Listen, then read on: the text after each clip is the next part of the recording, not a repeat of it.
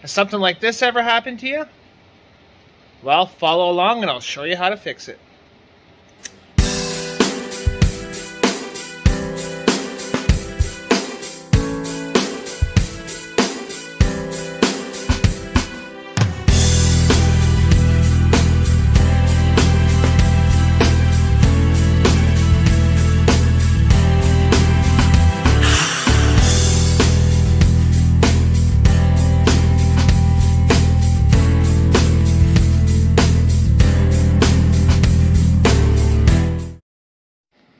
Thank you for joining me today. We're going to start off by cleaning the damage on the inside. I'm going to use my Dremel tool with the cone-shaped stone grinder and clean it all up. And then we're going to wipe it down with the MEK and start our gluing.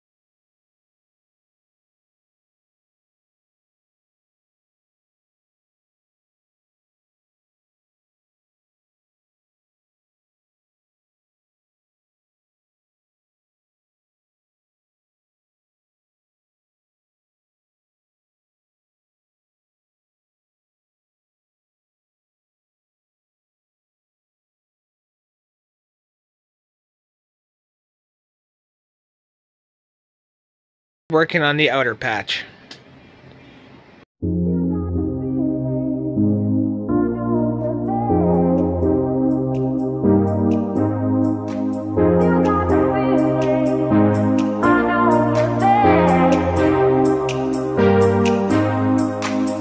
got the feeling, I know you're there.